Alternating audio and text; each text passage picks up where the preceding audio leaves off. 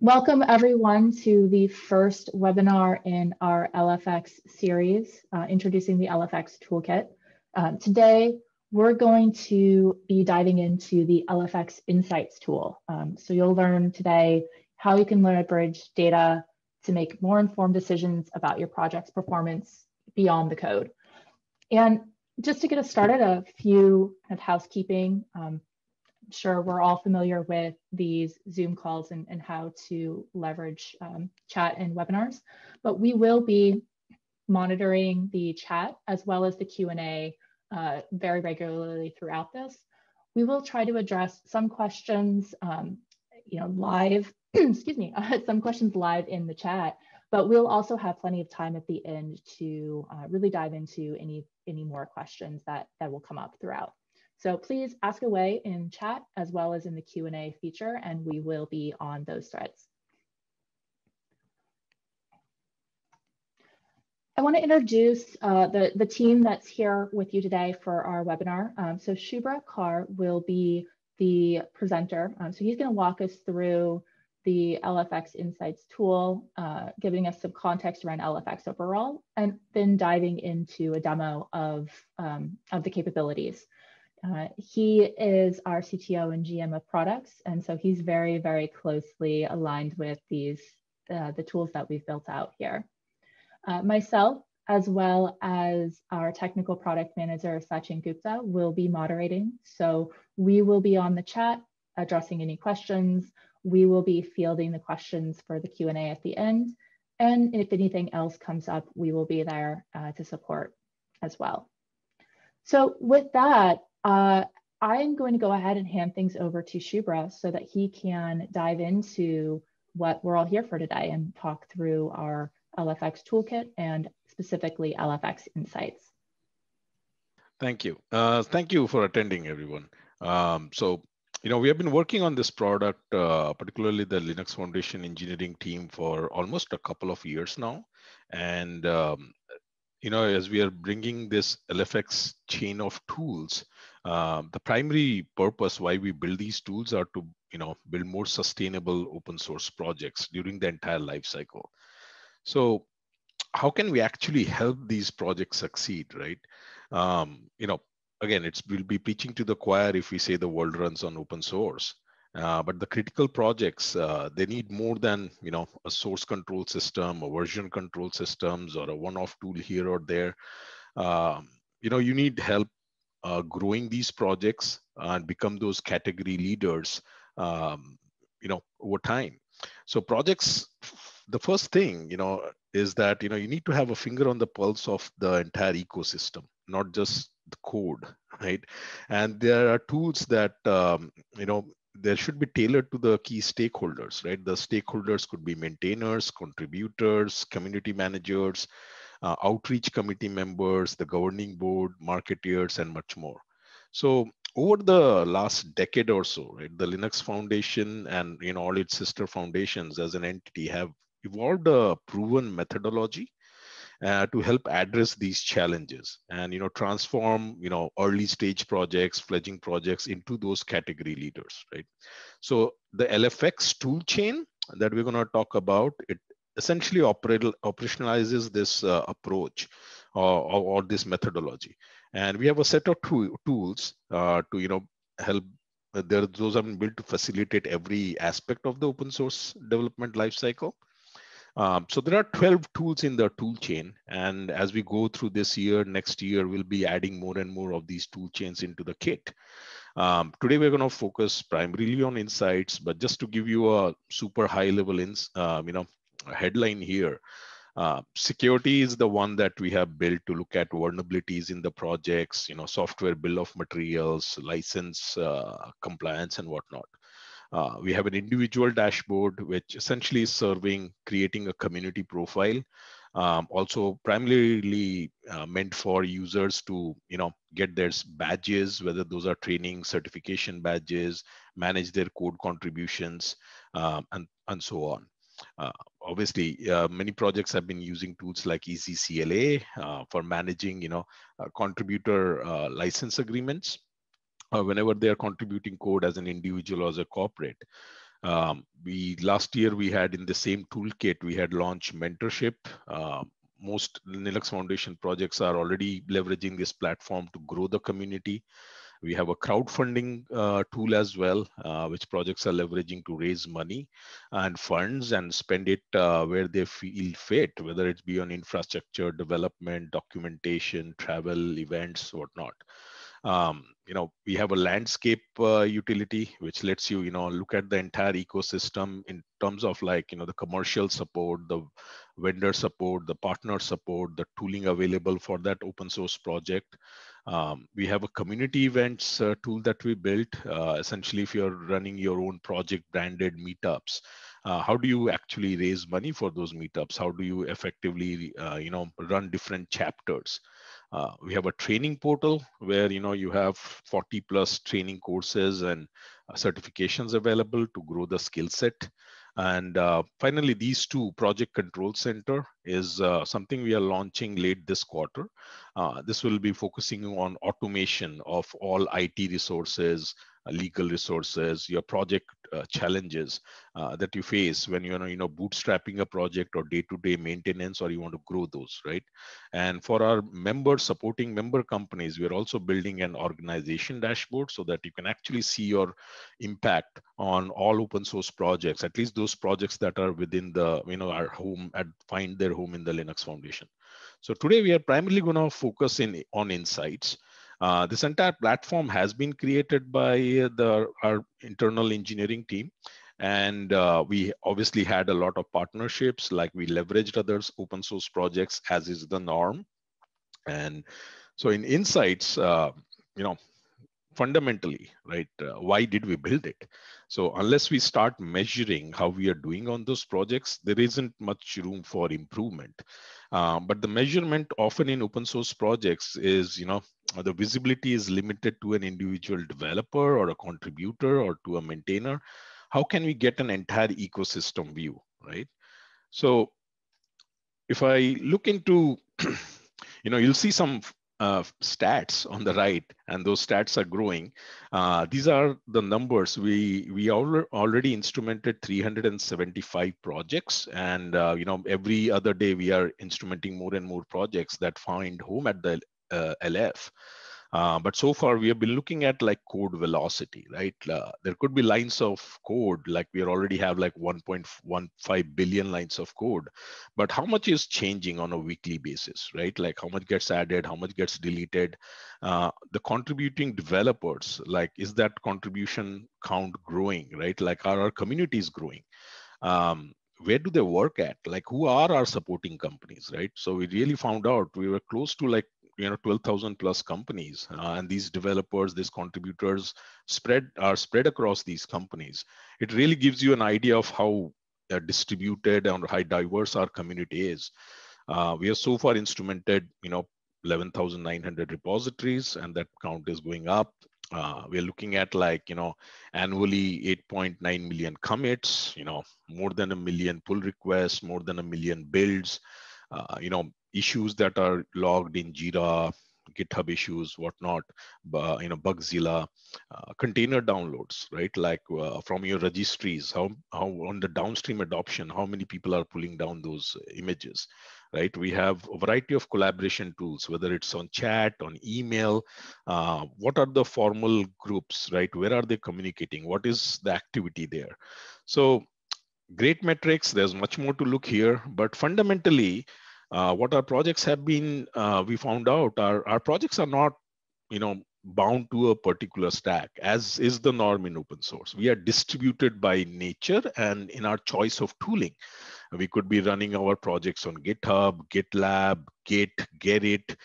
We could be using everything from a Slack to a Rocket Chat to HipChat to you name it, like to a Discourse to communicate. You could be maintaining documentation at 15 different places, and that preserving that choice is important because not one size fits all for all projects. But how do we really get the insights with this distributed nature, right? So unless we get those insights, there are some problems everybody's trying to solve as the project, right? Like, yeah, our project's code velocity is slow. We have a big community of contributors, but where are those bottlenecks, right? Our development pipeline is clogged. We really don't have an idea of where exactly is it clogged. Is it in, the workload on the maintainers? Is it clogged somewhere else? We are are unable to identify who our top contributors are, right? And not just contributors in terms of code, but also influencers in our communities, right? It could be particular individuals, it could be particular companies. And many times we put out great code, but our user adoption kind of is not matching our code velocity. But we don't really know, it's just a lack of awareness, it's the code quality. What really are these issues, right? So this is our effort to give you those kind of insights. That's why we built this product. Okay. So different personas, right? One tool, and we have tried to build different views for different personas, primarily for the maintainers and the project leads. We are trying to give you a 360-degree view, right? There are fundamental problems you want to solve. You want to avoid maintainer burnout. Those are the key people in your community who are merging your PRs, reviewing your code. Contributions come in left and right, but the last thing you want to do is burn out your maintainers. And longer term, how do you ensure your project health, security, and sustainability, right? Like security for many projects means sustainability. For the outreach people in those projects, your evangelists, right? How do you attract more members, more funding, and grow your community? And awareness, right? Again, unless you unless you are able to measure how your campaigns are performing, you won't be able to improve there. For all our supporting members, corporate sponsors, for them, a lot of these contributors are working with a full-time employment at your companies. So how do you, measure your impact, right? How do you not just evaluate or encourage your employees making contributions to certain projects, but also how do you encourage that behavior? And again, also in terms of when you are investing into particular projects, how do you find out, which other member companies are sponsoring those projects, are participating to what level? And fundamentally for all developers, open source developers in our community, like the goal is like where to focus your efforts on, right? Showcase your leadership. You have a lot of active contributors, maintainers, there are leaderboards, there are some people who put in heroic efforts, but we need to grow equitably. So, and the other part is once you make a contribution, how do you manage that affiliation, right? Is that contribution on your own behalf? Is it on behalf of your company? How do you measure that impact? So these are the primary personas who can start using the tool today. List features, this list is going to be endless, but just as a snapshot, we have a multi-dimensional, a 360-degree view. It's multi-dimensional reporting that you get out of the tool. We have utilities for contributors to manage their affiliations and their identity. We have created these leaderboards or contributor boards. So every project can dice the data, maybe use those for elections as an example. There's shared innovation. Whatever instrumentation we build, whatever dashboards we build for a single project, every project gets it, right? Regardless of how big or small they are. We have telemetry from multiple data sources. And then we are also, as we are increasing the ecosystem visibility, we are looking into different areas, right? Not just code velocity. What is your marketing impact? Just as an example. Okay. So today we support around 15 data sources, and it's growing. By the next quarter will probably be around 18 or 19 data sources. So the ones these are fairly evident, from source control systems, anything Git based, Gerrit based, GitHub. From issue tracking, if you're using Bugzilla, GitHub issues, or Jira for tracking all your issues. If your collaboration is primarily happening on groups.io, that's where majority of our community mailing lists are, or Mailman for a lot of other projects. If you're looking at continuous integration, CI, like we today have instrumented Jenkins. From a registry perspective, your distribution channel, we have got Docker Hub for earned media.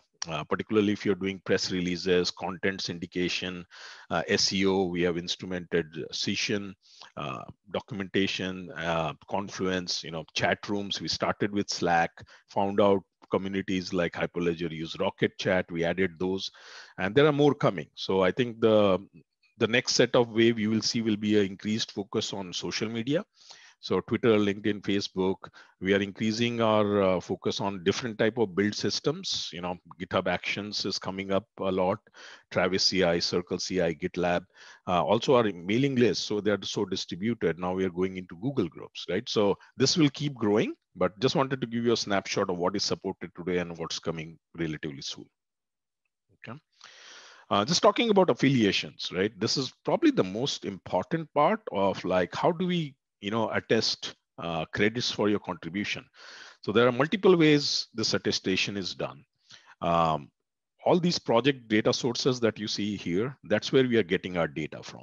However, these data sources could be GitHub, it could be Git, it could be a mailing list, it could be a Slack server, it could be a conference document, it could be your social media board. Everybody uses a number of different IDs. There's no unique way to stitch these together into like saying that, okay, this was the same person. So what we have done here is we are already like instrumenting and getting this data into our leaderboards. However, we have three ways to update the affiliation. The number one way, for particularly for projects who are primarily PR driven, like there's a Git DM methodology. It was not a new concept. It was started by the Linux kernel years back, and was used by CNCF as an example as well for their affiliations. So if you are making a pull request, like your contributor data, and sometimes you might be contributing that code as yourself in your own individual capacity. Sometimes you want that code contribution to be attributed to your employer, which is essentially a corporate contribution.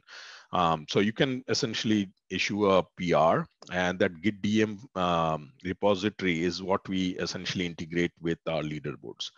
The second way to do it is, which we were doing from a long time, was have community admins. Essentially, every project has a set of community leaders, and they essentially know who the top contributors in those projects are, and they can manage the affiliations on behalf of the community.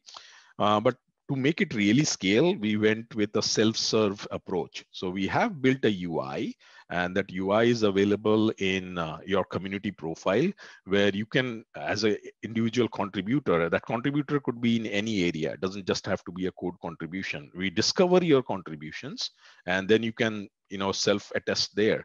How do you want your contribution to show up in these community leaderboards, right? And many people change jobs, right? So how can you keep that continuity? And while you are earning badges, those badges could be, speaking at events.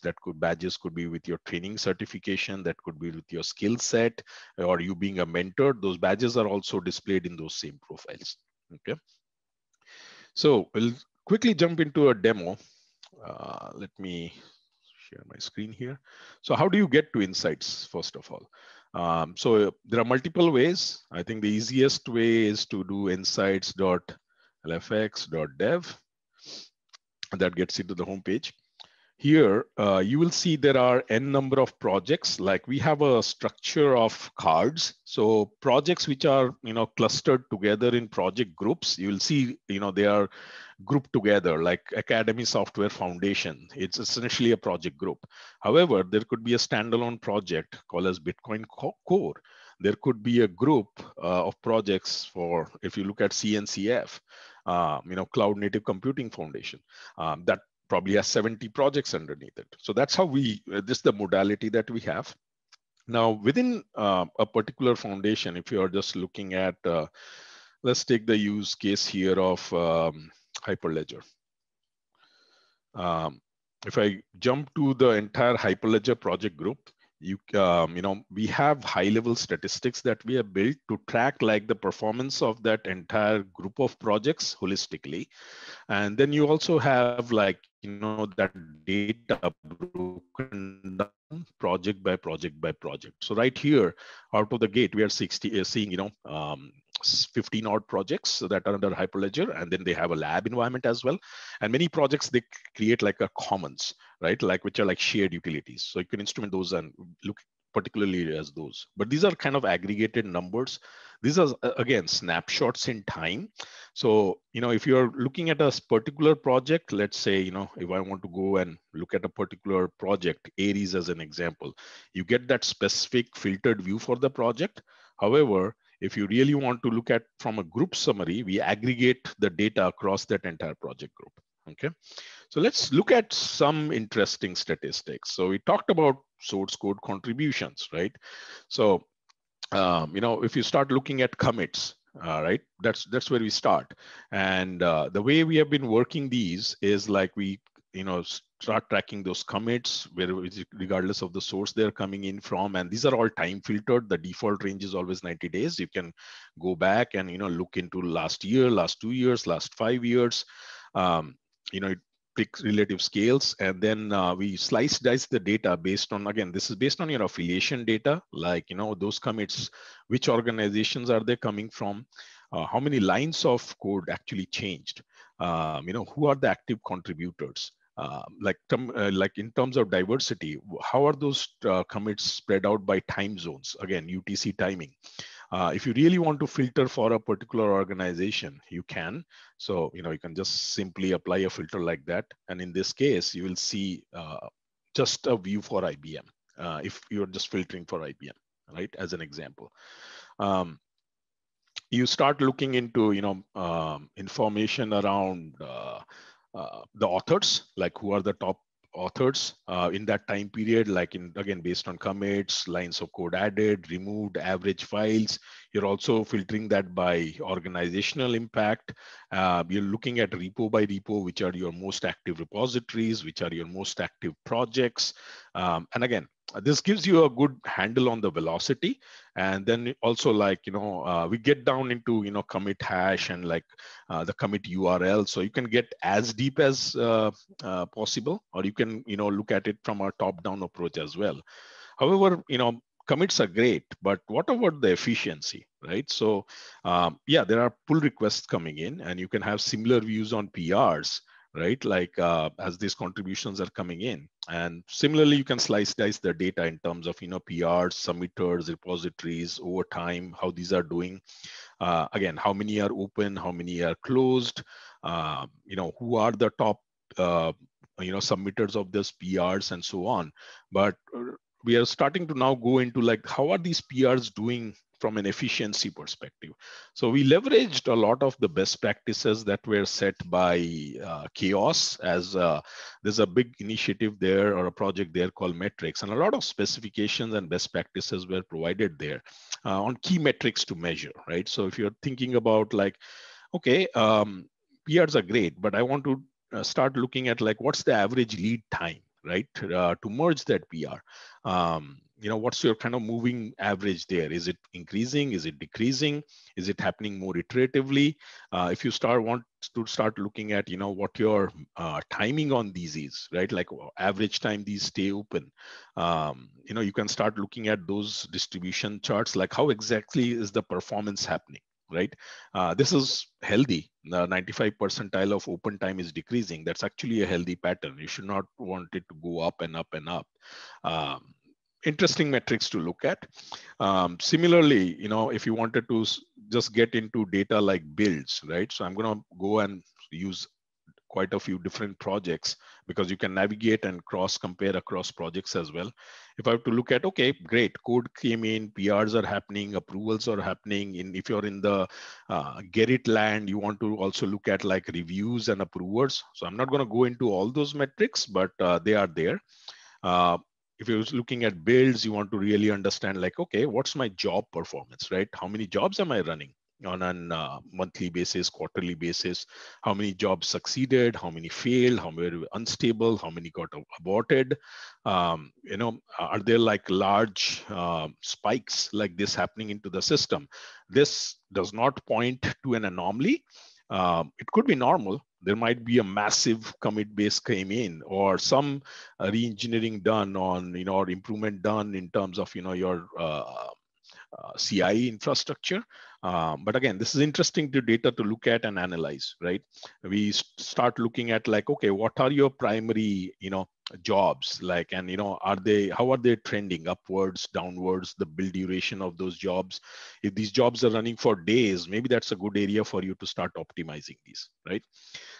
Similarly, there are many more metrics here. If you're really looking at your registries, and let me go on to another project here, um, Ajax Foundry.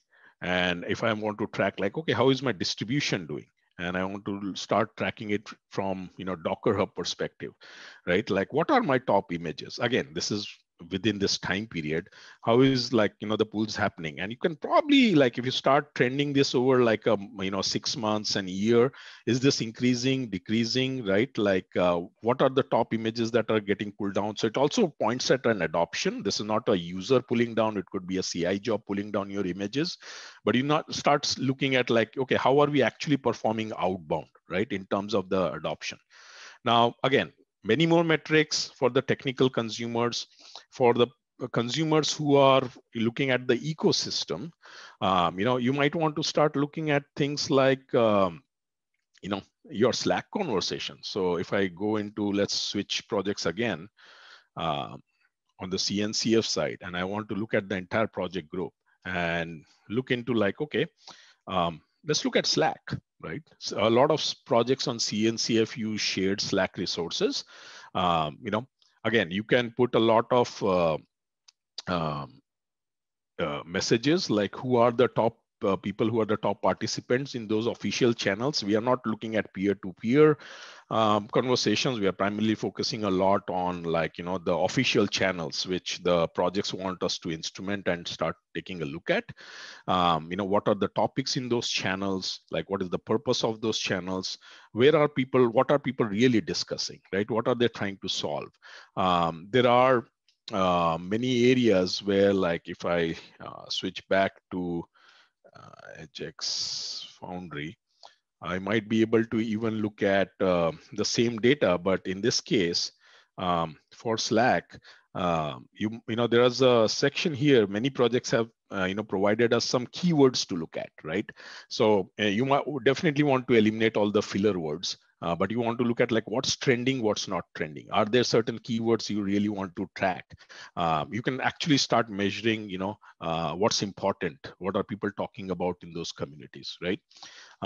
But as I said, not everybody uses Slack. We had a similar implementation for a project like Hyperledger, where instead of Slack, they used Rocket Chat, right? So we try to build similar kind of data interpretations, regardless of the chat system you are using. Who are the participants? What are your top reactions? What are the keywords you should be looking at, and whatnot? So this is, again, if you're looking at collaboration, right? Many projects are using for email conversations groups.io, and there again you can see, like, who your key participants are, which are your busiest mailing lists, where are these people participating from, where are those recent messages. So we are streaming in all these messages as well, and these are your most active mailing list, right? This is an indication of how your participation across the community is trending. It's going up, going down. Why are those, like, if you have an underperforming mailing list, why exactly, right? Are there not important topics that are getting discussed? How do you increase that? Okay. I'll not go into every section like documentation. I think one good thing worth looking at is earned media. So social media, we are going to publish it in the next few weeks, but right now we have got earned media. So let me look at CNCF one more time and look at, like, the earned media. So what do you start looking at under earned media? So things like mentions, okay? So if you look across the board, where are your mentions happening? And which are your social amplifications channel? What are your hotspots, right? This is kind of a United States view. But again, these are like where your content is getting mentioned, right? It's not just like where your users are, but where is your content trending? You can break it down by cities. You can look at like, how that is trending international, like you can look across the world. You can also look into like, across the world where your, content readers are, right? Like primarily, yeah, the US dominates most of it, but here you can also see like China is becoming a very big hotspot for CNCF in this example. Okay. You're looking at things like share of voice. So again, a lot of these are like keywords based on what the projects want to track their share of voice. But if you had like one, this is slam dunk. Kubernetes will always be the 800-pound gorilla in the CNCF group of projects. But again, if you look at project by project, right, which is your getting the most share of voice, here you are just comparing against other projects in your group, but you can also compare against proprietary tools, other open source projects that are out there, right? So, and we are able to stitch this data. We have done a lot of partnership with the content aggregators to pull this in amount of information. How is your sentiment doing, right? How much is positive, neutral, negative? If you're putting in some key messages, how are they performing overall, right? And these could be like keywords based, key messages based, right? How is your SEO traffic doing, right? How much of traffic is coming to your site based on organic, press releases, or how much is it coming from documentation, your web traffic versus total traffic. So different ways to slice and dice the data to start looking at your impact, also looking at like how to improve that. Some good things to look at. I'm going to again switch back to another project here. Let's take the example of ONAP. You want to start using some of this data for voting, right? And again, this is more around contribution data. So how do you do your TSC elections as an example, right? So you could just be looking at code, and you can see here, people with their names and organizations that they're working on. Their email is not visible. I see it because I'm a super admin. In your cases, you'll be seeing it without the emails. But you could be looking at, okay, code is one criteria. What about tickets, right? Or people who create issues? What about documentation? Contributions, right? Is that like, do you want to capture and see a holistic view? Across the board, what are the different parameters based on what you're going to do a voting? Like, who do you consider a top contributor? Is it just the person writing code or doing commits, or is it a person who is making an impact across multiple areas, right? So we can add more data sources. You can export this data, use it for a lot of election voting process as well. Another interesting thing to look at is you can compare projects side by side. So if I start looking at, okay, let me look at like past 3 months and let's compare some like projects. So if I'm gonna, again, maybe Kubernetes is probably not a great choice because it's a big, super big project, but let's compare it against something like gRPC. Let's compare it against Prometheus. So these are kind of in the same family of cloud native projects.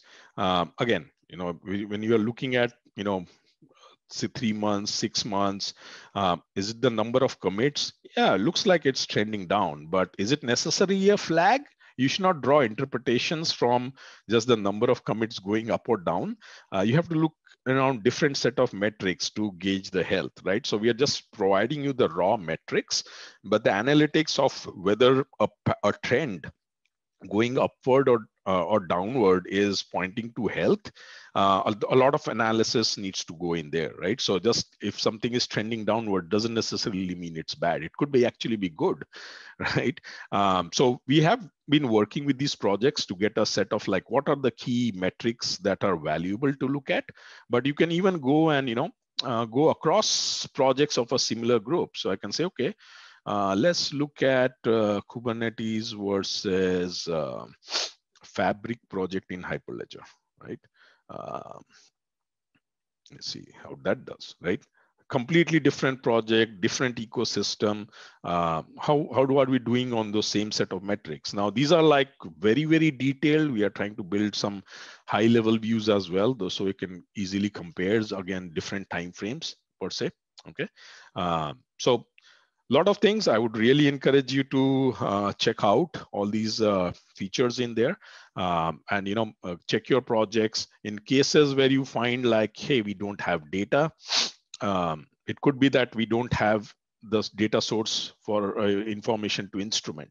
In some cases, we might not support the data source that your project is using. So if you want us to support that, you want us to get data from that, all you need to do is like log a ticket on our Jira system. Okay, so I'm going to go back to my deck here. Okay, and I also want to talk about roadmap. So what's coming next? So I'm not gonna be able to demo all of this, but the next big feature release that we are gonna do in a few weeks is social media analytics. Very deep dive social media analytics around your Twitter followers, your LinkedIn posts, how they are performing, how who your followers are, your Facebook fans, a type of content that's working, not working, images versus video versus text, copy. Where are those people distributed? Are you gaining supporters? Are you losing supporters and whatnot, right? So this is coming very shortly. Later half of the Q2, Q3 onwards, we are obviously adding more data sources. That's going to happen on a regular cadence.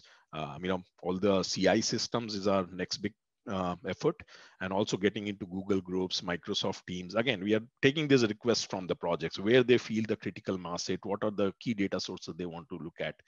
We are also adding event participation project by project, training and certification participation project by project.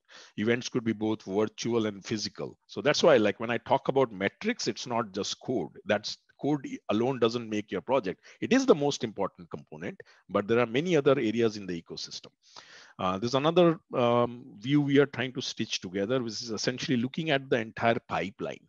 So think about like the code to ship pipeline, or even all the way from where you actually log an issue to the way some contributor picks up the issue, works on it, issues a pull request, a reviewer reviews the code, merges it, and that particularly essentially is a maintainer. It gets packaged into some build job.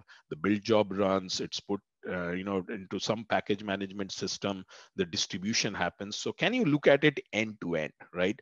And I think you will start to see this kind of an I wouldn't say it's completely inverted funnel, where a lot of inbound will come in terms of issues, feature requests, but as you go through this funnel, the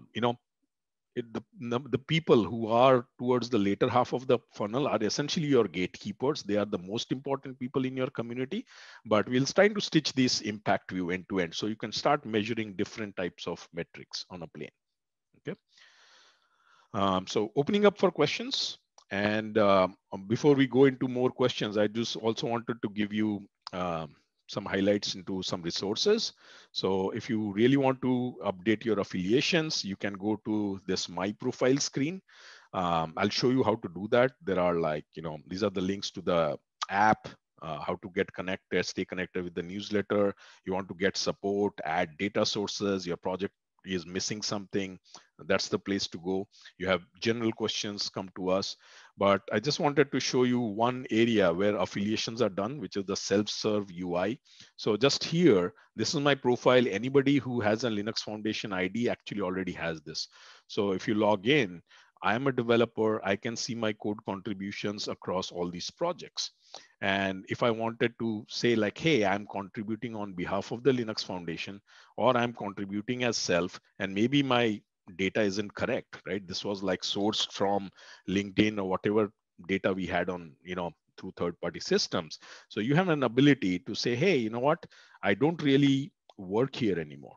This should be based on, okay, I'm just as an example, I changed jobs. At this point, I was working at Google, and I was a maintainer or a contributor. And for this project during this time frame, my contributions should be affiliated to Google, or it could be just affiliated to myself. So this is a self-serve utility that every developer, every contributor, again, contributions could be across the board. They get to see, and you can use this to update your profiles. And once you update these in the leaderboards that you see in your insights dashboards, they get automatically updated. So that's why, for us communities to scale, we are providing this self-service utility. So let me stop there and open it up for questions. Awesome. Great. Thank you so much, Shubhra. Everyone, if there's any questions, please add them to chat or go in the Q&A. I'm going to bring back that final slide so that we all can see that as reference with all of our links. Just give me 1 second here, but please go ahead and start dropping in some questions. One that I know comes up a lot, Shubhra, that I'd love to address is, how does a project get access? Is there a cost for projects? And how can a project get these dashboards, up and running for their project? Yeah, so this tool is provided for all Linux Foundation projects. There is no gating per se. The easiest way to get your project onboarded is to just create a support ticket in our Jira system. The link of that is in our deck, and our technical product manager, Sachin, here who's on the call, will pick it up and help you with the onboarding. The way the projects get onboarded is we give you a set of Google Sheets where you need to provide us the data sources that you want this project uses, like what those endpoints are that we should be instrumenting. Many times we ask you for like, okay, what are the keywords that you want to look at, right? So provided the data, we have a lot of automation. All these dashboards get generated automatically.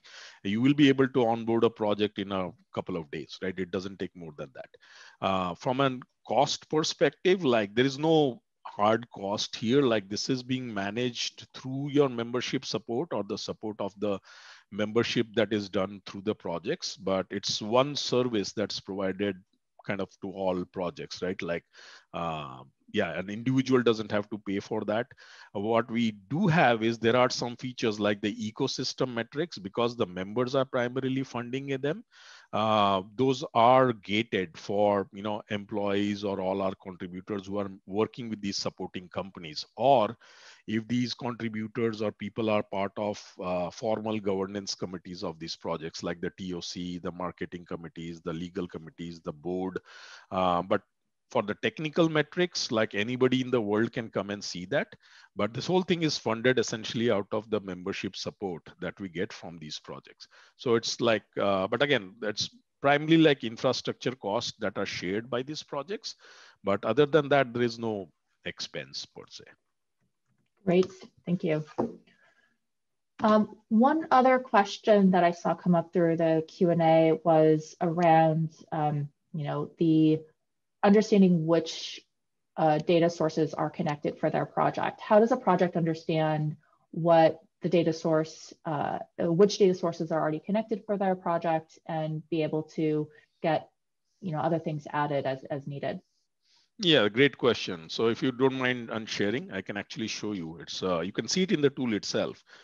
Yeah, so if I share my screen, and there are a couple of ways to look at it. So the number one thing is just look at your project.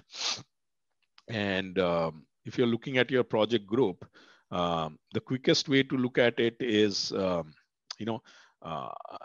one is like, data source is not configured. You can see here for pages like or documentation, there's no data source configured, or there's no data here. But also if you look at your summary and you're going through these main dashboards, you can see here we support Gerrit, GitHub. Now your code could be not be on Gerrit, then you don't care. However, there could be a project. Let's assume, you are in CI/CD and you see here Jenkins. We support Jenkins, but it's not configured for this project. Okay. Why? Because my team doesn't have the endpoint for Jenkins to instrument. So if you just create a Jira ticket here and give us the endpoint, we can put in the, enable this instrumentation. Or registry information, right? If your registry right now is in Docker Hub and you have a Docker Hub endpoint or the actual Docker Hub account we should be looking at, we don't have that information. If you provide it to us, like we can enable this like super quick. Does that, and again, this is the same thing, like every section you go, you can see like, if it is supported, yes. If it is not supported, let's say issue management, Jira, GitHub issues, Bugzilla. Now this project uses GitHub. These are the only ones we support. Tomorrow, let's say we add a third or fourth system, which is GitLab issues, right? So it's not supported yet, but like if you don't have, then let's say, you are using Bugzilla and you're not seeing a dashboard for Bugzilla, that means we don't have your Bugzilla information. What is the URL? What is the host? What is the port? And what is the key to look at, right? So that information, if the project's lead can provide us in a Jira ticket, we can set it up right away. Awesome, great. So we might have time for just one more question here. If there are any in kind of particular that have come up as we've talked through the demo that maybe we haven't addressed in Q&A. Oh, here's a great one. Let me go ahead and bring this up from our Q&A that we addressed earlier. How does a project or how does anyone identify the state of a project's maturity? Is that something that can be understood in the Insights dashboards, or is that something that's coming on the roadmap? Yeah, from it's a roadmap item for us, but what we are trying to do is like look at certain best practices and like start creating some maturity indexes. This is a little bit I would say subjective, because like how do you define maturity? Now there are projects which have been there for 15, 20 years. And they are adopting some of these best practices. Like the best practice could be like, your PR efficiency could be a best practice. Your contributions, like let's say, more iterative contributions versus, one big bang contribution of 1 million lines of code. But again, there are projects, you can't enforce it as a hard rule because there might be some projects, the communities work that way, right? But in general, iterative contributions are a best practice, right? So what we are planning to do is we'll come with a set of specifications, and we'll be creating indexes, maturity indexes on different areas, right? And there we can actually post that maturity index, but you have to take it with a pinch of salt because it's just a recommendation. It's not an absolute hard rule because project communities can differ in their best practices from here or there. So it's really based on best practices. So yeah, like, from a maturity perspective, we don't have a set of indexes defined today. That's a short-term project for us. Great, thank you. So I think this we are at time at this point. If there are any other questions that come up, please, feel free to reach out. Let me just bring that slide back up to for everyone to see here. If, feel free, please, as next steps, go in and update your affiliations, explore the Insights dashboards for your specific projects and others. Please do follow us, stay connected on our newsletter, because we will be sending out all of the new data sources that Shubhra is talking about and other features. We'll be sending out updates for that through the newsletter. And of course, if you have any questions or need support on getting started, reach out to us through our support channels as well as asking questions. And we will be sending in follow-up, we will be sending out an email with our recorded webinar, as well as if there are any questions that come up at the end here that we might not have addressed. And if there's any feedback from all of you who have attended our first webinar, we would love to hear that too. So thank you all again for joining us, and have a wonderful rest of your day.